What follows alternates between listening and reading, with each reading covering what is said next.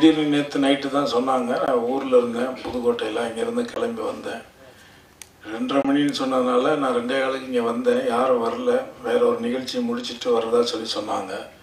அதுக்கு இல்லை, நான் இந்த லண்டன் விசாவுக்கு அப்ளை பண்ணியிருந்தேன். அவங்க வேறு அப்பாயின்மெண்ட் கொடுத்துட்டாங்க. போன காலத்தில் மழை வந்துருச்சு பயங்கரமாக. அதனால் மழை சென்னையில் வந்தால் என்ன நடக்கும்னு உங்களுக்கு தெரியும். நகர்ந்து வர்றதுக்கு கொஞ்சம் லேட் ஆயிடுச்சு. யாரும் தப்பாக எடுத்துக்காதீங்க.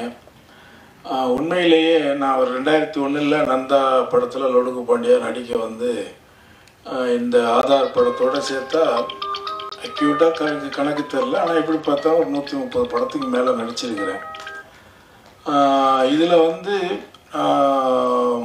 நிறைய படங்கள் விமர்சனங்கள், அது எப்போதுமே நான் அதை எல்லா விமர்சனங்களும் ஏற்றுக்கிற ஒரு மனநிலை உள்ள ஆள் தான். பாராட்டினாலும் பெருசாக சந்தோஷப்பட போகிறதில்ல, திட்டினாலும் அதுக்காக ஒன்றும் வருத்தப்பட போகிறதும் கிடையாது. ஆனால் இது வரைக்கும் இல்லாத ஒரு மரியாதை, ஒரு அங்கீகாரம் ஒட்டு மொத்தமாக. இதில் தனிப்பட்ட முறையில் ஒரு சிலருக்கு என்ன பிடிக்கும், ஒரு சிலருக்கு என்ன பிடிக்காது. அதையும் நான் இந்த 20 வருடங்களில் கடந்து வந்திருக்கேன். ஒட்டுமொத்தமாக எல்லாருமே சேர்ந்து ஒரு படத்தை, அதாவது தனிப்பட்ட யாரும் அப்படி இல்லாமல் அந்தந்த கதாபாத்திரங்களை வேலை செஞ்ச editor, music director, cameraman, art director, இப்படி எல்லா டெக்னீஷியன் ப்ளஸ் நடித்த அத்தனை நடிகர் நடிகைகள் எல்லாரையுமே ஒரு சம நிலையில் ஒரு தராசு மாதிரி வச்சு பார்த்து, அதாவது பத்திரிகை துறையிலையும் சரி, இன்றைக்கி இருக்கக்கூடிய இந்த ஊடகத்துறையிலையும் சரி, இந்த சோசியல் மீடியாவிலையும் சரி, இதையும் கடந்து இந்த படம் வந்து நிறையா இப்போ பேசின அவங்கள நான் இப்போ தான் பார்க்குறேன். அவங்களுடைய முயற்சி, அவங்களுடைய உழைப்பு இதில் வந்து ரொம்ப முக்கியமாக பாராட்டணும். நான் அவங்கள இப்போ தான் பார்க்குறேன். உலகம் முழுக்க இருக்கக்கூடிய எல்லா ஃபெஸ்டிவல்லையும் ஆல்மோஸ்ட் அதுக்கே ஒரு நிறைய செலவு தான் ஆகிருக்கு. ப்ரொடியூசர் அதுக்கும் செலவு பண்ணியிருக்காரு. அதை கடந்து எல்லா இடங்களையும் ஒரு மரியாதை கிடைச்சிருக்கு. இப்போ ஒரு இன்டர்நேஷ்னல் ஃபெஸ்டிவல் அப்படிங்கிறது அதுக்குள்ளே போகிறதுக்கு ஒரு தகுதி தேவைப்படுது, ஒரு அடிப்படை தகுதி. அந்த அடிப்படையில் அந்த ஆதாருக்கு அந்த தகுதி இருக்குது அப்படிங்கிறது. ஒட்டுமொத்தமாக எல்லாருமே அதில் இருக்கக்கூடிய நிறைகளை குறைகளை ரெண்டையுமே விமர்சனம் பண்ணி ரொம்ப மரியாதையான ஒரு படமாக எல்லாரும் நீங்கள் அதை வரவேற்று எழுதினது எனக்கு இது முதல் அனுபவம். ஒட்டுமொத்தமாக ஒரு இவ்வளோ படம் நடிச்சிருந்தாலும் கூட ஒரு படத்தில் நமக்கு இப்படி எல்லாரையும் பாராட்டியிருக்கிறீங்க, அதில் இருக்கிற சின்ன சின்ன குறைகளை சுட்டி காட்டியிருக்கீங்க. அந்த விதத்தில் நான் இவ்வளோ படங்கள் நடிச்சிருந்தாலும் இன்னும் நான் நிறையா ஒர்க் பண்ணணும், இடையில ஒரு குறுகிய காலங்கள் நான் அரசியல் அப்படி இப்படி போயிருந்தாலும் கூட நான் திரும்ப வரும் பொழுது நான் ஒரு முடிவு எடுத்தேன். என்னென்னா, இந்த ஏஜுக்கு அப்புறம் நம்ம நடிக்கிறது வந்து கொஞ்சம் கேரக்டரு ப்ளஸ் நம்ம ஒரு வெகுஜன மக்களுடைய ஏதாவது ஒரு விஷயத்தை பிரதிபலிக்கக்கூடிய ஒரு கதாபாத்திரமாக தேர்ந்தெடுத்து நடிக்கணும் அப்படின்னு முடிவு பண்ணி நான் ஒர்க் பண்ணிக்கிட்டு இருந்த நேரத்தில் வெற்றிமாறன் சார்கிட்ட கூட நான் சொல்லியிருந்தேன். அது கூட நாங்கள் ஒன்று பேசணும், அது அப்போதைக்கு முன்ன பின்ன இருந்தது. அந்த நேரத்தில் தான் ராம்நாத் வந்து கடந்த ஆண்டு ஆகஸ்ட் மாதம் எனக்கு இந்த வாய்ப்பை கொடுத்தாரு. ஸோ அந்த அடிப்படையில் அது வந்து நீங்கள் கரெக்டாக போய் சேர்ந்துருக்கு, அதை கொண்டே நீங்கள் சேர்த்துருக்கீங்க. தேட்டரில் பொறுத்த வரைக்கும் எந்த அளவுக்கு இதுக்கு வசூலாச்சுங்கிறது உங்களுக்கு எல்லாமே தெரியும். நமக்கு ஒன்றும் யாரும் மறைச்சி கரைச்சி பேசி ஒன்றும் ஆக போகிறதில்ல. ஆனால் அதையெல்லாம் கடந்து ஒரு பெரிய மரியாதை ஏற்படுறதுக்கு ஒட்டுமொத்தமான அத்தனை பத்திரிகையாளர்கள், ஊடக நண்பர்கள், அதாவது உண்மையத்தான் அவங்களுக்கு பிடிச்சதை தான் எழுதியிருக்கிறீங்க. தனிப்பட்ட முறையில் யாருமே இல்லை. உங்கள் மனசார உங்கள் மனசை பாதித்ததுனால அந்த படம் உங்களுக்கு என்ன பாதிப்புகளை ஏற்படுத்துச்சோ அந்த உணர்வுகளை நீங்கள் அப்படியே வெளிப்படுத்திருக்கீங்க. அது எங்கள் எல்லாருக்குமே ஒரு பெரிய மரியாதையை இந்த ரசிகர்கள் மத்தியிலையும் சரி, பார்வையாளர்கள் மத்தியிலும் சரி, சினிமா துறையில் இருக்கக்கூடியவர்கள் மத்தியிலும் சரி, ஒரு மிகப்பெரிய ஒரு அடையாளத்தை இந்த ஆதார் பச்சை முத்துக்கு கிடைச்சிருக்கு. அதுக்கு உங்கள் எல்லாருக்கும் என்னுடைய நன்றி. தயாரிப்பாளர் சசிகுமாருக்கும் இயக்குனருக்கும் என்னுடைய நெஞ்சார்ந்த நன்றியை தெரிவிச்சுக்கிறேன். நன்றி, வணக்கம். உண்மையாகவே சொல்லணும், ரொம்ப நன்றி சொல்லணும் நம்ம பத்திரிகையாளர்கள் எல்லாருக்கும், ஊடக நண்பர்கள் எல்லாருக்குமே வந்து எங்கள் ஆதார் படத்துக்கு ரொம்ப அழகான ஒரு மிகப்பெரிய வெற்றி கொடுத்ததுக்கு ரொம்ப நன்றி. அதே நேரத்தில் இந்த எங்கள் டைரக்டருக்கும் ராம்நாத் சாருக்கும் ரொம்ப நன்றி. எல்லாருக்குமே, எடிட்டர் சாருக்கு, Divya மேம்க்கு, ma'am thank you so much ma'am. Sir நம்ம ஹீரோக்கும் ரொம்ப நன்றி. அப்புறம் இனியா மேம்க்கு ரொம்ப ரொம்ப நன்றி. சார் சக்தி சார் உங்களுக்கு ரொம்ப நன்றி சார். ரொம்ப நாளாக எனக்கும் வந்து ஸ்ரீகாந்த் தேவானா நல்ல கம்போசர்னு சொல்லிட்டு பத்திரிகையில் எழுதின ரொம்ப நாள் கனவாக இருந்தது ஆக்சுவலாக. பட் இந்த ஆதாரில் வந்து எல்லாருமே ரொம்ப பாராட்டி சீராட்டி ஆர்ஆரும் சரி ரீரெக்கார்டிங் பேக்ரவுண்ட் ஸ்கோராக இருக்கட்டும் அண்ட் சாங்காக இருக்கட்டும் ரொம்ப அழகாக ரொம்ப நல்லா பண்ணியிருக்காருன்னும் போது எனக்கு ரொம்ப பேர் எனக்கு ஃபோன் பண்ணி ஏற்று மோகன் சார் வந்து ஃபோன் பண்ணி அப்பா ரொம்ப நாள் கழிச்சு ரொம்ப நல்லா எழுதியிருக்காங்கப்பான்னு சொல்லிட்டு ரொம்ப ரொம்ப பாராட்டினார் அவர். அப்புறம் எல்லாருமே ரொம்ப ஃப்ரெண்ட்ஸ் எல்லாருமே, முக்கியமாக அப்பா வந்து நீங்கள் ப்ரெஸ்ஸில் எழுத வச்சு நான் இந்த படம் பார்க்கணுன்னு சொல்லிட்டு பார்த்துட்டு ரொம்ப பாராட்டினார். பாராட்டி என்ன ரொம்ப பெருமையாக பேசினார். இது மாதிரி மியூசிக் பண்ண ஸ்ரீகாந்த் ரொம்ப நல்லா இருக்கு, ரொம்ப நல்லா பண்ணியிருக்கேன்னு சொல்லிட்டு சொன்னது எனக்கு ரொம்ப பெருமையாக இருக்குது. அந்த நேரத்தில் வந்து இன்னொரு விஷயம், இந்த ஆதார் படம் வந்து பார்த்தீங்கன்னா ரொம்ப அவார்ட்ஸ் இன்டர்நேஷ்னல் அவார்ட்லாம் வின் பண்ணியிருக்கு. ஸோ கண்டிப்பாக அதை பற்றியும் டைரக்டர் சார் பேசுவார். இந்த நேரத்தில் கருணாஸ் அண்ணனுக்கும் சரி, மாரியாஸ் மேமுக்கும் சரி, ரித்விகாவுக்கும் சரி, எல்லாருக்குமே இந்த நேரத்தில் நாங்கள் நன்றி சொல்லி ஆக்கணும். கண்டிப்பாக ஸ்ரீகாந்த்னாலே ஒரு கமர்ஷியல் குத்துப்பாட்டுன்னு சொல்லுவாங்க, அதுவும் நல்ல விஷயம்தான். பட் ராம்நாத் சார் மாதிரி டைரக்டர் வந்து என்னை வந்து அழகாக ஹேண்டில் பண்ணுறாரு. போன படத்துலையும் சரி, திருநாள்லையும் சரி, இந்த படத்துலையும். ஸோ டைரக்டர் ஹேண்டில் பண்ணும்போது கம்போசராக எனக்கு நல்ல பேர் கிடைக்குது. ஸோ இந்த படம் எனக்கு கொடுத்ததுக்கு, இந்த படம் வெற்றி அடைஞ்சதுக்கு ஊடக நண்பர்களுக்கு ரொம்ப ரொம்ப நன்றி. Thank you so much. வெற்றி வெற்றி ஜெயிக்கிறோம். ரொம்ப நன்றி, ரொம்ப நன்றி. வணக்கம். பொதுவாக நன்றி வந்து நெகிழ்ந்து சொல்றது. வீடுக்கு அதாவது ரொம்ப கஷ்டமான விஷயத்த வந்து டிஃபைன் பண்ணுவாங்க. ஒரு வீட்டை கட்டிப்பாரு, கல்யாணத்தை பண்ணிப்பாரு அப்படின்ற மாதிரி சொல்லுவாங்க. இந்த காலகட்டத்தில் அதோட சேர்த்து ஒரு படம் எடுத்து ரிலீஸ் பண்ணிப்பாரு அப்படின்னு சொல்லலாம் போல. ஒரு படம் வெளியிடுறதுங்கிறது வந்து ஒரு திரைக்கலைஞன் அந்த படத்தை வந்து முழுசா ஒரு கதையை நம்பி அதை வந்து அந்த கருவிலேருந்து சுமந்து ஒரு ஒரு ப்ராஜெக்டாக அதை வந்து ஒரு ஒரு முழு ஸ்கிரிப்டாக கிரியேட் பண்ணி அதுக்கு மேலே தயாரிப்பாளரை அணுகி இயக்குநர்களை நடிகர்களை அணுகி அது வந்து ஒரு முழுக்க தான் நினச்சதை ஃப்ரேமில் செதுக்கி எடுத்துகிட்டு வர்றதுக்கு மினிமம் ஒரு வருஷம் ஆகுது. சில பேர் அதை விட அதிக டைம் எடுத்துக்கிறாங்க. நம்ம இயக்குனர் மாதிரியான ஆட்கள்லாம் இந்த ப்ராஜெக்டுக்கு அவர் சொன்னது வந்து 2 to 3 years வந்து உட்கார்ந்து உழைச்சிருக்கேன் அப்படின்னு சொல்லி சொன்னாங்க. இந்த மாதிரி கனவுகளை சுமந்துட்டு வரக்கூடிய ஒரு படம், உழைப்பு வந்து என்ன மாதிரியான உழைப்புன்னா, ஒரு படத்துக்கு போட வேண்டிய உழைப்பு தாண்டி 3 படம் 4 படத்துக்கு என்ன உழைப்பு உழைக்கணுமோ அந்த உழைப்போட தான் சிறிய படங்களோ இல்லை அப்கமிங்கில் உள்ள ஆர்டிஸ்டுங்களோட படமோ வருது. மோஸ்ட் ஆஃப் த மூவி நீங்கள் சின்ன படங்கள் ஒரு 5 கோடி ரூபாய்க்கு உள்ள படங்கள், புதிய தயாரிப்பாளர்கள் எடுக்கக்கூடிய படங்கள், இது எல்லாமே வந்து சொந்த காசில் அல்லது வந்து ஃப்ரெண்ட்ஸுங்கள்டேருந்து வாங்கி கொடுத்து ஒரு மிகப்பெரிய கனவை சுமந்துக்கிட்டு தான் அந்த மாதிரி படங்கள் வருது. அந்த படத்தை கொண்டு போய் தேட்டரில் சேர்த்ததுக்கு பிறகு ஆடியன்ஸை திரையரங்கு நோக்கி எடுத்துட்டு வர்றது அப்படிங்கிறது வந்து இன்னைக்கு இருக்கக்கூடிய பிரம்மாண்டங்களுக்கு மத்தியில் 200 கோடி 300 கோடிக்கு மத்தியில் தன்னுடைய பேனாவை நம்பி, தன்னுடைய நடிப்பாற்றலை நம்பி, தன்னுடைய கலையாற்றலை நம்பி கலைஞர்கள் ஒட்டுமொத்தமாக அர்ப்பணிப்பு உணர்வோடு பண்ணப்பட்ட ஒரு படம் கொண்டாந்து ஸ்க்ரீனில் ப்ரெசன்ட் பண்ணி வெளியிலேருந்து ஒரு ஆடியன்ஸை உள்ளே எடுத்துகிட்டு வர்றதுங்கிறது அவ்வளோ பெரிய டஃப்பான விஷயமா இருக்கு.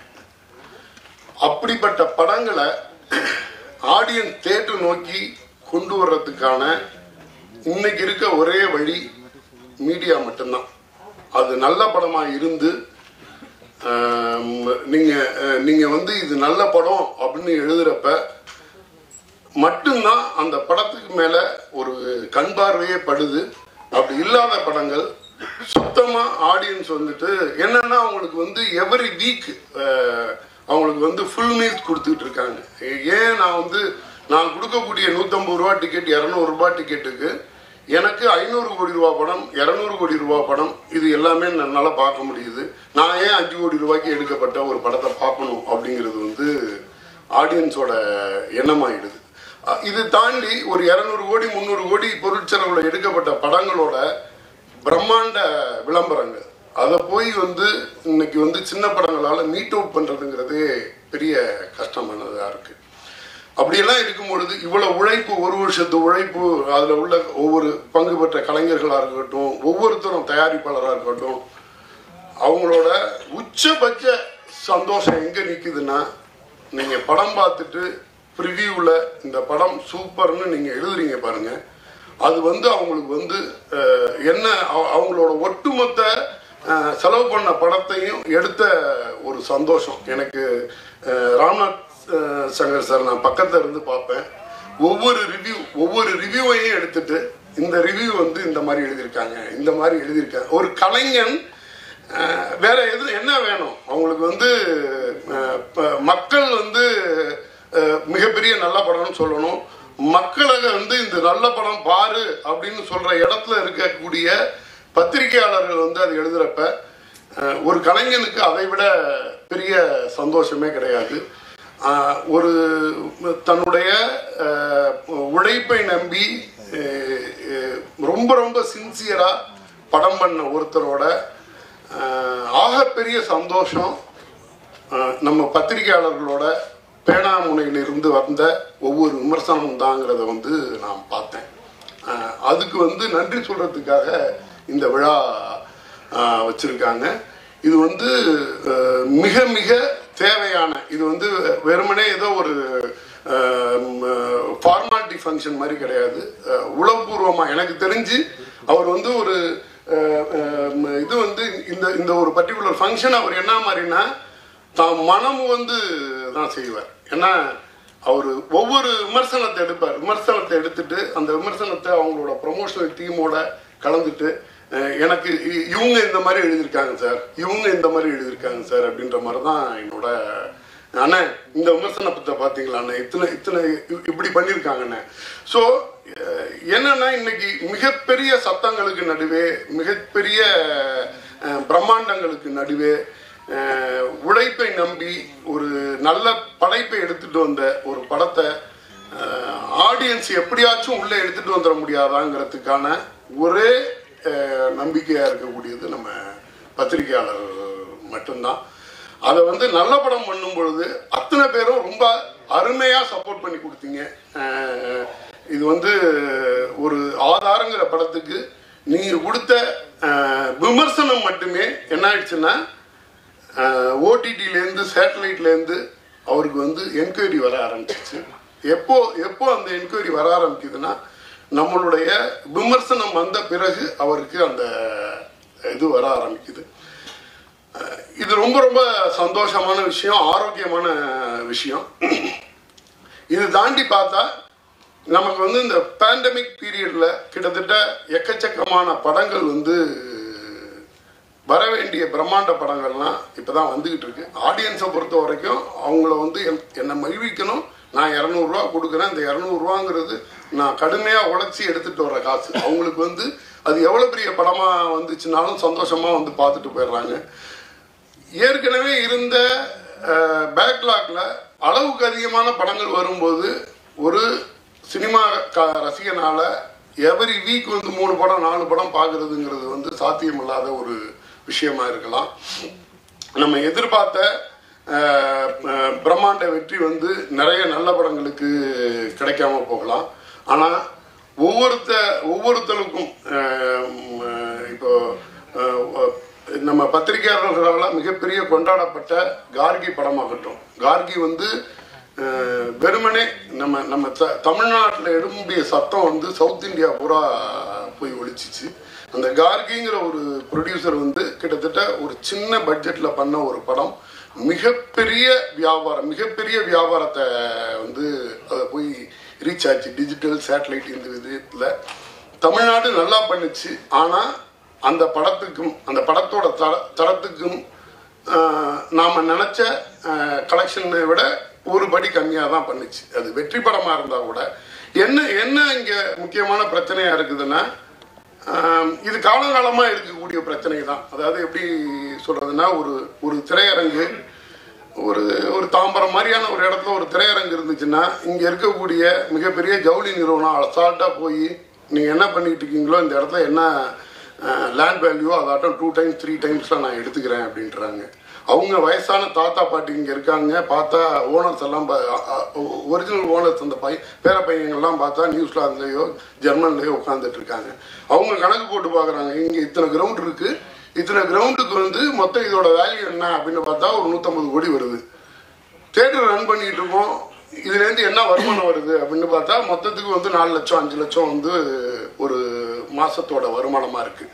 அப்படி இருக்கும்போது அவங்க என்ன பண்ணிடுறாங்கன்னா நேரடியாகவே இது என்ன அது 200 கோடி ரூபா சொத்தை வச்சுட்டு நமக்கு வந்து ஒரு 10 லட்சம் ரூபா வருமானம் வந்துட்டு இருக்கு, இதுக்கு நம்ம இவ்வளோ உழைப்ப போடுறோம் அப்படிங்கிற லெவலில் வந்து அவங்க அப்போ வந்து யாரோ ஒருத்தர் போய் ஒரு 2 பேர் போய் நின்றுட்டு ஐயா எனக்கு இந்த தேட்டரை வந்து லீஸ் கொடுத்துருங்கன்றாங்க. அவங்களுக்கு வந்து ஒரு மிகப்பெரிய வாடகையோட அந்த தேட்டரை லீஸ் கொடுத்துட்றாங்க. அவங்களுக்கு என்ன ஆகிடுது, இங்கேருந்து இந்த தேட்டரை பர்டிகுலர் லீஸோட எடுத்துகிட்டு போய் அவங்க பண்ணும் பொழுது ஒரு தேட்டர் நார்மலாக ஒரு ஏசி தேட்டர் பெர் டே வந்து ஒரு 10,000 rupees வந்து இன்னைக்கு தேவைப்படுது. ஓவர் எக்ஸ்பென்ஸ்லேருந்து கரண்ட் பில்லேருந்து அது இல்லாட்டினா அது ப்ராப்பர் மெயின்டெனன்ஸில் உள்ள ஒரு மினிமம் தேட்டராக இருக்க மாட்டேங்குது.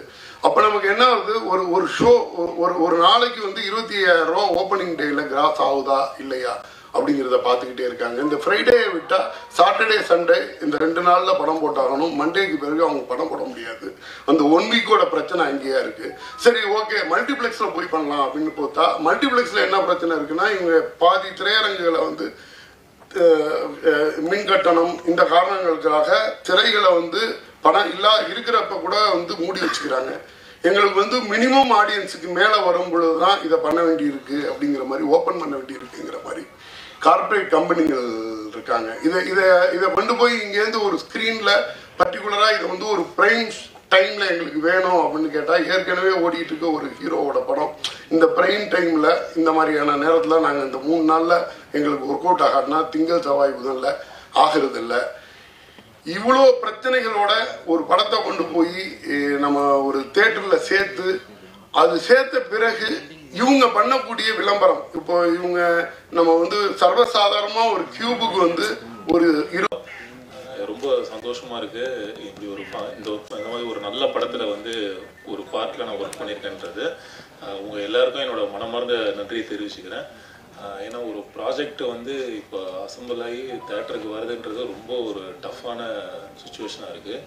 அந்த மாதிரி ஒரு நல்ல படத்தை வந்து நீங்கள் எல்லாருமே நல்லா எழுதுனதுனால என் ஃப்ரெண்ட்ஸுங்க கூட நிறைய பேர் வந்து ஒரு படம் வந்துச்சுன்னா அது ஓடிடியில் பார்க்கலாமா இல்லை தேட்டரில் பார்க்கலாமா வெயிட் பண்ணி தான் பார்ப்பாங்க என்னோட ஸ்கூல்மேட்ஸ்லாம். ஆனால் அவங்களே வந்து ரிவ்யூஸ்லாம் பார்த்துட்டு நல்லா பாசிட்டிவாக இருக்குது, படம் வந்து நல்லா இருக்குது அப்படின்ற மாதிரி சொல்ல போகும்போது இது எல்லாத்துக்குமே நீங்கள் தான் காரணம். ரொம்ப ரொம்ப நன்றி. Thank you so much. இந்த படத்துக்கு எனக்கு வாய்ப்பு கொடுத்த டைரக்டர் சாருக்கு இந்த டீம்ஸ் எல்லாருக்குமே நன்றி. சக்தி சாருக்கு ரொம்ப ரொம்ப நன்றி. ஏன்னா சக்தி சார் ஒரு ப்ராஜெக்ட் எடுத்தாருன்னா அதில் நிச்சயமாக ஒரு ஸ்பெஷல் இருக்கும்னு சொல்லிட்டு ஒரு நம்பிக்கை. அது சாரோட இதனால எனக்கு இன்னும் ரொம்ப கான்ஃபிடென்ட் ஆகிடுச்சு, ஒரு நல்ல சரியான படம் அது அப்படின்னு சொல்லிட்டு. ரொம்ப நன்றி சார். தேங்க்யூ. வந்திருக்கும் அனைத்து பத்திரிகையாளர்களுக்கும் எல்லாருக்கும் வணக்கம். இன்றைக்கி வந்து 3வது நாள் நவராத்திரி. ஸோ ரொம்ப சிறப்பான நாள். நம்ம படம் ரிலீஸ் ஆகி 4th டேயோ 5th டே இருக்குன்னு நினைக்கிறேன். ஆமாம், சாரி எனக்கு கொஞ்சம் பேட் த்ராட். பட் இன்றைக்கி இந்த ஃபங்க்ஷன் ரொம்ப இம்பார்ட்டண்ட்டான ஃபங்க்ஷன், அதனால தான் கலந்துக்கணுன்னு ஆசைப்பட்டு வந்திருக்கோம். எனக்கு வந்து எப்போவுமே வந்து மிகப்பெரிய நன்றி சொல்கிறது மீடியா டீம் அப்படின்னு சொல்லலாம். ஏன்னா right from my career starting இப்போது more than 10 years ஆயிடுச்சு. 2011 என்னோட எல்லா படத்துக்கும் வந்து நல்ல கமெண்ட்ஸ், நல்ல ரிவ்யூஸ், நல்ல ரிப்போர்ட், ஆர்டிகல்ஸ் எல்லாமே. எந்த ரிப்போர்ட்டர்ஸ் கால் பண்ணாலும் எனக்கு உடம்பு முடியலாட்டி கூட அட்லீஸ்ட் நான் ஆடியோ மெசேஜ் ஆகும் இல்லைன்னா டெக்ஸ்ட் மெசேஜ் ஆகும், நான் அந்த குவெஸ்டன்ஸ்க்கெல்லாம் ஆன்சர் பண்ணுவேன். ஸோ அந்தளவுக்கு வந்து எனக்கு என்னோடய வளர்ச்சிக்கும் ரொம்ப சப்போர்ட்டாக இருந்திருக்கீங்க நீங்கள் எல்லாரும் ப்ரெஸ் டீம். ஸோ இன்றைக்கி எங்களோட அழைப்பு கேட்டு நீங்கள் எல்லாரும் வந்ததுக்கு ரொம்ப ரொம்ப நன்றி. அண்ட் இந்த படத்துக்கு வந்து நிறைய இன்டர்நேஷ்னல் அவார்ட்ஸ் கிடச்சிருக்கு. ஆக்சுவலி நான் படம் ரிலீஸுக்கு ஒரு 1 week முன்னாடி தான் தெரிஞ்சுக்கிட்டேன். So thank you Divya for making such an effort and making our movie so proud internationally. என் தமிழ் சினிமாவுக்கு வந்து இந்த அளவுக்கு வெளியூர்ல எல்லாம் வரவேற்பு இருக்குது அப்படின்றது வந்து ரீசெண்டாக தான் நானும் வந்து ரொம்ப ஃபீல் பண்ணேன். துபாய், மலேசியா, சிங்கப்பூர்ல இருந்தெல்லாம் நீங்கள் எல்லாரும் எழுதின ரிப்போர்ட் அண்ட் ஆர்டிக்கல் ரிவ்யூஸ் எல்லாம் படித்து எனக்கு சில ஃப்ரெண்ட்ஸை கால் பண்ணாங்க. ஸோ அப்போ தான் நான் தெரிஞ்சுக்கிட்டேன், லைக் படம் ரிலீஸ் ஆகி ஒரு 4-5 டேஸ்லேயே வந்து இவ்வளோ அப்ரிசியேஷன் வருதுன்னா அது நீங்கள் எல்லாரும் கொடுத்த சப்போர்ட் தான். மேலும் உங்களோட சப்போர்ட், ப்ரேயர்ஸ் எல்லா படத்துக்கும், எல்லா நல்ல நல்ல படங்களுக்கும் வந்து இதே மாதிரி நல்ல கமெண்ட்ஸ், ரிப்போர்ட்ஸ் எல்லாமே எழுதி சப்போர்ட் பண்ணுங்கள். அண்ட் மீண்டும் அடுத்த படத்தோடு நான் சந்திக்கிறேன். Thank you so much. Good evening. ஆக்சுவலாக நான் இந்த மாதிரி பேசியெல்லாம் எனக்கு பழக்கம் இல்லை. ஸோ ஏதாவது மிஸ்டேக்காக பேசியிருந்தா ஐம் சாரி, ஃபஸ்ட்டே நான் சொல்லிடுறேன். ஃபர்ஸ்ட் ஆஃப் ஆல், ஆதார் மாதிரியான கண்டென்ட் ஓரியன்டான ஃபிலிம்ஸ் வந்து அதுக்கு அந்த மாதிரியான ஃபிலிம்ஸ்க்கு அங்கீகாரம்ன்றது எப்போவுமே கிடைச்சிட்டு தான் இருக்குது. ஸோ அந்த அதாவது உங்கள் மூலியமாகவும் இப்போது நான் வந்து கோஆர்டினேட் பண்ணிகிட்டு இருந்தேன் இல்லையா இன்டர்நேஷ்னல் ஃபிலிம் ஃபெஸ்டிவல்ஸ் இல்லையா. ஸோ நம்மள மாதிரியான ஆட்கள் வந்து எப்போவுமே வந்து அதுக்கான அக்னாலஜ்மெண்ட்டை வந்து கொடுத்துட்டு தான் இருக்கோம். And then I'm so nervous, I'm sorry. Thank you Ramnath sir for this opportunity. என்னன்னா இது எதுவுமே உள்ள விஷயம் இல்லாமல் நம்ம போயிட்டு இன்டர்நேஷ்னல் பிளாட்ஃபார்மில் வந்து இந்த படத்தை வந்து ரெப்ரசன்ட் பண்ண முடியாது. Because this film made it very easy. நம்ம ஒரு செலெக்ஷன் ஆனதுக்கு அப்புறமேட்டே வந்துட்டு நாமினேஷன் ப்ராசஸ்லாம் முடிஞ்சிருச்சு அப்படின்னா Q&A நடக்கும். அங்கே வந்து பெருசாக வந்து ஆன்சரபிளாக வந்துட்டு நான் இல்லை எதையும் எக்ஸ்பிளைன் பண்ணுற மாதிரி இல்லை.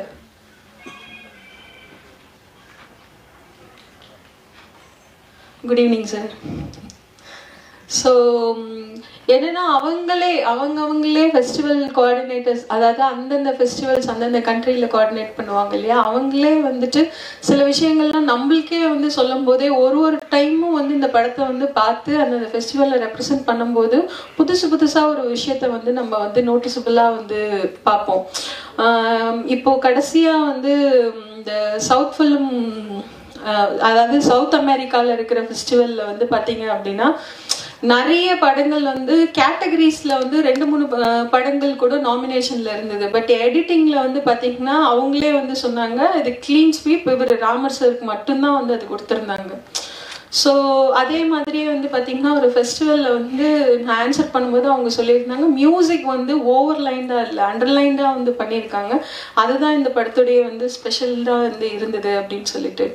அண்ட் தென் பெர்ஃபார்மன்ஸ் பேஸ்டு வந்து பார்த்திங்கன்னா வந்து நான் வந்து இவர் கருணாஸ் சாரை பற்றி வந்து எழுதும்போது அவரை பற்றின ப்ரொஃபைலை வந்து தாண்டி நான் அந்த பச்சைமுத்து அப்படின்னு வந்து நான் கொண்டு போய் அங்கே ப்ரெசென்ட் பண்ணும்போது அது அப்படியே பர்ஃபெக்டாக வந்து ஆக்ட் ஆகிருக்கும். ஸோ அந்த மாதிரி எல்லாருமே வந்து ஆல்சோ இனியா மேம் சின்ன ஒரு போர்ஷனாக இருந்தாலும் பர்ஃபெக்டாக வந்து அந்த இடத்துல வந்து அவங்க அந்த பெர்ஃபார்மன்ஸ் வந்து கிறிஸ்பாக வந்து கொடுத்துருந்தாங்க. ஸோ எல்லாருமே they made it very easy. அதனால வந்து இதை கொண்டு போய் வந்து நம்ம ப்ரெசென்ட் பண்ணும்போது அதுக்கான மரியாதைன்றது எப்போவுமே கிடச்சிருந்தது. நான் என்ன ஃபீல் பண்ணுறேன் அப்படின்னா ஆதார் மாதிரியோ கார்கி மாதிரியான ஃபிலிம்ஸ் எல்லாம் வந்து இங்கே இந்த சவுத் இந்தியாவில் இருக்கிற நம்மளாலையும் கனெக்ட் பண்ணிக்க முடியுது, சவுத் அமெரிக்காவில் இருக்கிற மக்களாலையும் வந்து கனெக்ட் பண்ணிக்க முடியுது. ஸோ இந்த மாதிரி ஃபிலிம்ஸ் வந்து இதோட இங்கே ஸ்டாப் பண்ணிடாமல் இந்த மாதிரி இன்டர்நேஷ்னல் பிளாட்ஃபார்மில் கொண்டு போய் ப்ரெசென்ட் பண்ணும்போது தான் அதுக்கான வேல்யூ ரொம்ப ஜாஸ்தியாக இருக்குது. அண்ட் இங்கே வந்து அதுக்கான நாலேஜ்ன்றது வந்து ரொம்பவே கம்மியாக இருக்குது. ஸோ நீங்கள் மீடியாவில் இருக்கிறவங்கலாம் வந்துட்டு எழுதுறதுனால நீங்கள் வெளியில் போயிட்டு வந்துட்டு சொல்கிறதுனால தான் இது எல்லாமே வந்து இன்னும் ரீச் ஆகிட்டு இருக்கு. இதை இன்னுமே எஃபிஷியண்ட்டாக வந்து பண்ணணும் அப்படின்றது என்னுடைய request. And thank you so much. நான் ஒரு ரிவ்யூவையும் பார்த்து நான் ஏதாவது மிஸ் பண்ணியிருந்தா கூட வந்துட்டு ரிவ்யூஸ் எல்லாம் வந்து பார்க்கும்போது ஆஹா இதை நோட்டீஸ் பண்ணி இதை எழுதியிருக்காங்க, இந்த விஷயம் வந்து உங்களுக்கு வந்து இப்படி கன்வே ஆயிருக்கு அப்படின்றத என்னென்னலாம் பாசிட்டிவ்ஸ் இருந்ததோ அதை எடுத்துட்டு நான் இன்னும் ஒர்க் பண்ணுறதுக்கு எனக்கு இன்னும் ஈஸியாக இருக்குது. இது மட்டும் இல்லை, இன்னும் 60 ஃபெஸ்டிவலுக்கு மேலே வந்துட்டு நாமினேஷன்ஸ் இருக்குது. Aadhaar will do very good. என்ன அப்படின்னா வந்துட்டு நம்ம ரிலீஸ் டேட் வந்து ப்ராப்பராக பிளான் பண்ணியிருக்காததுனால முன்னாடியே வேலையை ஆரம்பிச்சிட்டதுனால எங்களால் வந்து அந்த கரெக்ட் டைமுக்கு வந்து இது இன்னும் 60 அவார்டுன்றது வந்து சொல்லும் போது இன்னும் பவர்ஃபுல்லாக இருக்கும். பெரிய பெரிய இன்டர்நேஷ்னல் ஃபெஸ்டிவல்ஸ்லாம் நாமினேஷன்ஸில் உள்ள இருக்குது. அண்ட் நம்ம கூடவே வந்து சப்மிட் பண்ணியிருந்த நிறைய ஃபெஸ்டிவல்ஸ்லாம் வந்து பார்த்தீங்க அப்படின்னா வந்து இல்லை அப்படின்றது வந்து சொல்லிட்டாங்க. நம்ம ஃபிலிம் வந்து அதில் உள்ள நாமினேஷனில் போயிருக்கு அப்படின்றதே வந்து ஒரு பெரிய விஷயம். ஸோ இங்கே இந்த செலிப்ரேஷன்றது வந்து நீங்கள் இன்னும் சப்போர்ட் பண்ணி அதை எல்லாத்தையும் மக்களுக்கு கொண்டு போய் கொடுக்கணும். சார் வந்து he deserve it actually. So thank you sir, thank you so much. And thank you Alex, எல்லா டைமும் எந்த டைம்னாலும் இப்போது ஃபெஸ்டிவலுக்கு சப்மிட் பண்ணுறதுக்கான அந்த மெட்டீரியல்ஸ் எல்லாம் டெலிவரபிள்ஸ் கரெக்டாக வந்து கொடுத்துட்டு இருந்ததுக்கு thank you. Because I know the pain of assistant director. நானும் ஒரு அசிஸ்டன்ட் டைரக்டர் தான். நான் வந்து இந்த ஃபெஸ்டிவல் கோஆர்டினேஷனை நான் ஒர்க் பண்ணுற படங்களுக்கு பண்ணுறதுக்காக கற்றுக்கிட்டது. ஸோ அது யூஸ்ஃபுல்லாக ஒரு நல்ல கண்டென்டிவான படங்களுக்கு வந்து யூஸ் ஆகுதுன்றதே எனக்கு ஒரு பெரிய சந்தோஷம். And thank you all for your support and thank you all for coming. Thank you so much. பண்ணி ஒரு கரெக்டாக டப்பிங் முடிச்சு வந்த உடனே டேபிளில் உட்காந்து சின்ன ஒரு மாறுதல் இருக்குது சார், சின்ன தப்பாக நினச்சிக்காதீங்க ஃபீல் பண்ண சொல்லிட்டு சொன்னேன். அப்போ சொல்லும்போது பாரத் சார் நினைக்கிறேன் தெரிஞ்ச ஐ திங்க் அவர் தான் கூட இருந்தார். என்ன பண்ண போகிற, என்ன சொல்ல போகிற அப்படி சொல்கிற மாதிரி பேசினார். இல்லை சார் ஒரு சின்ன சேஞ்ச் இருக்குது அப்படி சொல்லிட்டு அப்படியே ஆர்டர் சொன்னால் அப்படியே உட்காந்து தான் பண்ணோம். அது படத்துக்கு எப்படி ப்ளஸ் ஆச்சுன்னு எனக்கு தெரியல. எனக்கு நான் பெரிய படங்கள்லாம் பார்க்குற ஆளும் கிடையாது, ரெண்டாவது விமர்சனம் பண்ணுற ஆளும் கிடையாது. எனக்கு அந்த அளவு தகுதி கிடையாது. எனக்கு நமக்கு ஒரு மனசில் தோணும் இல்லையா ஏதாச்சும், அதாச்சும் ஒரு நார்மலாக அந்த மாதிரி அப்படி தான் சொன்னேன். அப்படி தான் ப்ராக்டிஸ் ஆச்சு, அப்படி தான் உருவாச்சு. ஐ திங்க் படம் பார்த்து என்னுடைய ஃப்ரெண்ட்ஸ் சர்க்கிளில் சொன்னவங்க என்னென்னா, படம் ரொம்ப ஃபர்ஸ்ட் ஆஃப் ரொம்ப பயங்கர என்கேஜாக இருக்குது, செகண்ட் ஆஃப் ஒரு மாதிரி இருக்குது அப்படி சொல்லி சொன்னாங்க. பட் நீங்களாம் கொடுத்த கருத்துக்களை வந்து எடிட்டிங்கில் ரொம்ப பொதுவாக இருந்தது, ஸ்லோவாக இருந்துச்சுன்னு சொல்லி ஒரு கருத்துக்கள் வந்துச்சு. அது உண்மையில கொஞ்சம் யோசிக்கக்கூடிய விஷயம் தான். ஏன்னா அந்த கதை நகரத்தில் வந்து தண்ணியே வந்து ஸ்டார்டிங் ஸ்டேஜில் வந்து பார்த்தீங்கன்னா அது ஸ்லோ போஸ்ட் தான் போகும். ஆக்சுவலாக அந்த கதையை வந்து எடுத்துகிட்டு போகும்போது அங்கங்கே சின்ன சின்ன லீடு வச்சு ஃபர்ஸ்ட் ஆஃப் கொடுத்துட்டு அதுக்கப்புறம் செகண்ட் ஆஃப் சொல்லியிருப்போம். அதில் வந்து இயக்குனர் வந்து என்னென்னா சாதாரணமாக கிடையாது எனக்கு தெரிஞ்சு, அவர் ஸ்கிரிப்ட்லேயே பயங்கரமாக பண்ணி எடுத்துகிட்டு வந்துட்டார். எனக்கு அதை உடைக்கிறதே எனக்கு பெரிய சேலஞ்சாக இருந்துச்சு. ஸோ ஐ திங்க் இந்த படம் வந்து மிகப்பெரிய இன்னைக்கு வெற்றி வந்து கொஞ்சம் முன்ன பின்ன இருந்தாலும் எனக்கு கொஞ்சம் இருந்தாலும் நல்ல விருதுகளை வந்து வாங்கிட்டு இருக்கு. ஐ திங்க் இன்டர்நேஷ்னல் லெவல் நம்ம இங்கேயே கஷ்டம், இன்டர்நேஷ்னல்னா சொல்ல தேவையில்லை. அந்த இடத்துல போய் நிற்கிறது ரொம்ப கொஞ்சம் ஹாப்பியாக இருக்குது. அப்புறம் இன்னொரு விஷயம்னா சக்தி சார் நினைக்கிறேன் தெரிஞ்சு சார், தேங்க்யூ சார். நான் எதிர்பார்த்துட்டு இருந்தேன் யார் இது ரிலீஸ் பண்ண போகிறா, யார் ரிலீஸ் பண்ண போகிறான்னு சொல்லிட்டு ரொம்ப வெயிட் பண்ணிகிட்டே இருந்தேன். பட் இவர் உள்ளே வந்தோடனே ரொம்ப ஹாப்பியாக இருந்துச்சு. ஏன் மென்ஷன் பண்ணுறேன்னு கேளுங்க, ரொம்ப தேடிகிட்டே இருந்தேன் சார் கரெக்டாக ஒரு டீமை பார்த்து படத்தை கொடுங்க பண்ணுங்க அப்படி சொல்லிட்டு இருந்தேன், பேக்னு சொல்லிட்டே இருந்தேன். ஐ திங்க் கரெக்டான பர்சன் தான் நினைக்கிறேன்னு தெரிஞ்சு. Thank you sir, thank you so much sir, please sir. அப்புறம் டெக்னீஷியன் கொஞ்சம் சொல்கிறேன், இதை ஃபீல் பண்ணாதீங்க. கேமராமேன் சார் அவர் இங்கே இல்லை, அவர் இதை வந்துட்டு கிளம்பிட்டா நினைக்கிறேன்னு தெரிஞ்சு பார்த்தேன். அவரோட ஒர்க்கு பயங்கரமாக இருந்துச்சு. ஆக்சுவலாக எல்லாருமே எழுதிருந்தீங்க, ரொம்ப ஹாப்பியாக இருந்துச்சு. அதுக்கப்புறம் மியூசிக் டைரக்டர் ஸ்ரீகாந்த் சார், என்னன்னா அவர்கிட்ட ஒரு பெரிய பிரச்சனை இருக்கு. 18 எப்பவுமே ரெஃபரன்ஸ் கேட்பாரு சார், போட்டு கொடுங்கன்னு சொல்லி கேட்டிருப்பாரு. நான் இந்த படத்துக்கு நான் எந்த ரெஃபரன்ஸும் போடல, விஜய் சார்ட்ட இருக்கிற வரைக்கும் நான் போட்டு கொடுப்பேன், அது எனக்கு தெரியும் எனக்கு. ஆனால் இவருக்கு எதுவுமே போடல. ஆனால் அந்த எஃபோர்ட் இன்னைக்கு வந்து வேற மாதிரி மாறி இருக்கும்போது உண்மையில கை தட்டுங்க ப்ளீஸ் ப்ளீஸ் ப்ளீஸ் ப்ளீஸ், கை தட்டுங்க பிரதர், கை தட்டுங்க ப்ளீஸ். சாதாரண விஷயம் கிடையாது. ஏன் அப்படி சொல்றேன்னா, ஒருத்தரை வந்து ஒரே மாதிரி பார்த்துட்டு நடத்து சேஞ்ச் ஆகுது இருக்குல்ல, அது ரொம்ப டஃப். அந்த விஷயத்தில் வந்து அங்கீகரிச்சிருக்காங்க வெளிநாட்டில், அதுக்காக நான் சொல்கிறேன். அதுக்கப்புறம் சார் நடிகர் எல்லாமே இருக்காங்க. கருணாஸ் சார் பற்றி ஃபர்ஸ்ட் இன்ஃபர்மேஷன் சார், உங்களே அம்பாசந்தர் அம்மாவில் ஒரு ஃபர்ஸ்ட் டைம் பார்த்துருக்கேன். அப்படியே பார்த்துருப்பாரு, நார்மலாக இருப்பார். அன்னை வரைக்கும் இன்னை வரைக்கும் அப்படியே தான் இருக்காரு. அந்த கை குழந்தையோட தூக்கிட்டு போகும்போது இந்த ஷார்ட் நான் வந்து ஃபர்ஸ்ட் டைம் பார்க்கும்போது ஒரு ஃபீல் பண்ணேன், இது படத்தில் ஃபர்ஸ்ட் ஷார்ட்டாக வந்தால் எப்படி இருக்கும்னு யோசிச்சே இருந்தேன். அதே மாதிரி போட்டு அங்கிருந்தா கதையை மாற்றியே கொடுத்தோம். ஆக்சுவலாக அது இன்னைக்கு வந்து பச்சைமுத்து அப்படின்ற கேரக்டர் வந்து எல்லாரும் பேசும்போது ரொம்ப ஹாப்பியாக இருந்துச்சு எனக்கு. பரவாயில்ல எந்த அளவுக்கு மாறி இருக்குன்னா அப்படின்னா, நம்ம ஒரு பார்ட்டில் ஒரு விஷயத்தில் நைட்டில் ஒர்க் பண்ணியிருக்கும் போது ரொம்ப ஹாப்பியாக இருந்துச்சு. அதில் உங்களுக்கு உழைப்பு இருந்தாச்சா உங்கள் நடிப்பு தான் சார் எனக்கு தெரிஞ்சு. ஏன்னா அதை வந்து நீங்கள் போலீஸ் ஸ்டேஷனில் வந்து பேசும்போது ஒரு சில அந்த வேர்ட்ஸ்லாம் பேசியிருப்பீங்க, நான் ரொம்ப ஃபீல் பண்ணேன். ரொம்ப யதார்த்தமாக இருந்துச்சு ஆக்சுவலாக. அப்பா அந்த எப்படி சொல்கிறது, அந்த டப்பிங்கில் கொடுக்குற சில மொமெண்ட்ஸ் இருக்குது, அது கொடுத்துருந்தாரு. அதுவே ரொம்ப ஹைப்பாக இருந்துச்சு எனக்கு. ஏன்னா இப்போ படம் நிறைய தான் பார்ப்போம் சார், பார்த்ததுக்கப்புறம் அந்த டப்பிங்கில் மெருகேற்றுறது இருக்கு இல்லையா, அது ரொம்ப பெரிய விஷயம் எனக்கு தெரிஞ்சு. அது ரொம்ப பெரிய உழைப்பு. உங்களை பற்றி நான் பெருசாக சொல்ல தெரியல சார், நீங்கள் ஆனஸ்ட் பர்சன்ஸ் எனக்கு தெரிஞ்சு நிதிஃபில். அதுக்கப்புறம் இனியா மேம் பாருங்கள், ரொம்ப அழகாக இருக்காங்க. பார்த்தீங்கன்னா அவங்கள கொண்டு நாங்கள் வேறு மாதிரி காமிச்சிருக்கோம் ஃப்ரேமில். அப்படிங்கும்போது எப்படி சொல்லனா, நான் கேட்ட அந்த கேரக்டர் யார் சார் பண்ணுறா அப்படின்னு சொல்லி நான் கதை கேட்கும்போது கேட்டிருந்தேன். அந்த கேரக்டர் இனியவங்க தான் பண்ணும்போது சார் அவங்க வேறு மாதிரி இருக்காங்க, இவங்க எப்படி சார் செட் ஆவாங்க அப்படின்னு சொன்னால் அதே மாதிரி தான் மாறி இருந்தாங்க. ஆக்சுவலாக கொஞ்சம் உடம்புலாம் கொஞ்சம் ஏஸ்ட்டு நினைக்கிறேன்னு தெரிஞ்சு. அப்போ அந்த டெவலப்மெண்ட் இந்த கேரக்டர் பார்க்கும்போது ரொம்ப இதுவாக இருந்துச்சு. ஆனால் ஒரு சீனில் மட்டும் எனக்கு கொஞ்சம் வருத்தமாக இருந்துச்சு. அவங்க கொஞ்சம் லிப்ஸ்டிக்லாம் போட்டு கொஞ்சம் மாதிரி இதுவாக இருந்தாங்க. என்ன சார் காஸ்ட்லிக்கா சார் அப்படின்னு கேட்டிருந்தேன். இல்லை அவங்க கொஞ்சம் அதில் நம்மளை மீறிட்டாங்கன்னு சொல்லி சொன்னாங்க. அண்டர்ஸ்டாண்ட் மேம், அது சார் தெரியும் நினைக்கிறேன்னு தெரிஞ்சு அந்த சீனை பர்டிகுலர் விமர்சித்தேன். இது கொஞ்சம் பாருங்கள் சார், கொஞ்சம் பார்த்து பண்ணுங்க அப்படி மாதிரி சொல்லியிருந்தேன். அது மாதிரி நிறைய சீன்ஸ் சொல்லியிருக்கோம், அது வேறு விஷயம். பட் அந்த உழைப்புக்கு வந்து இன்றைக்கி வந்து அவங்களுக்கு வந்து பெரிய அங்கீகாரம் கிடைச்சிருக்கு அங்கே இன்டர்நேஷ்னல் ஃபெஸ்டிவலில். அது இல்லை மேம், அது ஆக்சுவலி லிப்ஸ்டிக் மாதிரி மாறிச்சு மேம். நான் டீரை வந்து டெல் பண்ண சொல்லுவேன் மேம் பர்டிகுலராக. அதுக்கப்புறம் உமாரேஸ் மேம், அவங்க வந்து வரல நினைக்கிறேன் தெரிஞ்சு. ஐ திங்க் முக்கியமான கேஸ்டிங். நான் ஏன் எல்லா கேஸ்டிங் எல்லாத்தை பற்றி நான் சொல்லிட்டு இருக்கேன்னா, யாரும் அதை பற்றி சொல்கிறதுக்கு ஆள் நினைக்கிறேன்னு தெரிஞ்சு. ஐ திங்க் நானே சொல்லிடுறேன். அந்த கேரக்டர் வேற ஒருத்தர் பண்ண வேண்டியது. திடீர்னு டேரக்டர் ஃபோன் பண்ணி ஒரு சீன் எடுத்துட்டோம், அந்த கேரக்டர் வேற ஒருத்தர் பண்ணியிருந்தேன் பார்க்கணும்னு சொல்லி கேட்டிருந்தாரு. நான் வந்து பார்த்தேன். அந்த சீன் தான் பவர்ஃபுல் ரோல். அது நீங்கள் படம் பார்த்தீங்கன்னா தெரியும் நினைக்கிறேன்னு தெரிஞ்சு. அது ரொம்ப சாஃப்டாக ஹேண்டில் பண்ணிட்டு போகிற ஒரு கேரக்டர், ஆனால் ரொம்ப பவர்ஃபுல்லாக இருக்கும். என்னுடைய ஸ்டைலில் சொல்கிறேன். அந்த கேரக்டர் வேறு பண்ணியிருந்தாங்க. எனக்கு பார்த்தோன்னே ஒரு மாதிரி அவசரம் ஆயிடுச்சு. என்ன இப்படி பண்ணியிருக்காங்க சார், எப்படி சார் அது அப்படி சொல்லி கேட்டிருந்தேன்.